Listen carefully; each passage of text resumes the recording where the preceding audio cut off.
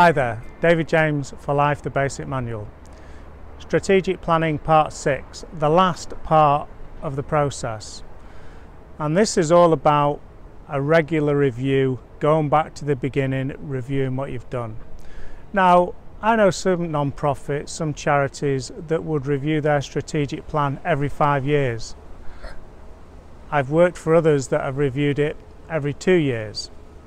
So it's up to you, how often are you going to go back and review it? But the idea is that you go back, look at the whole thing and review the whole thing. Use the same people that you used to review it, so you keep refreshing it. Also, you can evaluate your progress against your starting point.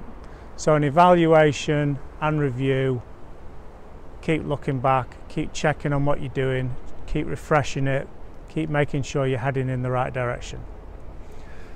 As a final point, I hope the whole thing has been useful. I've tried to keep it simple. Some of the videos are short. We've just tried to capture the underlying principles. You can make this as complicated as you like. You can generate as much paperwork, as much documentation, questionnaires. You can collect masses of information. But you know what? For it to be successful, you need to keep it simple. You need to include all the people that are involved in the process, and you need to get results. Things need to happen. So I hope it's been of use. David James for Life, the Basic Manual. Have a great day.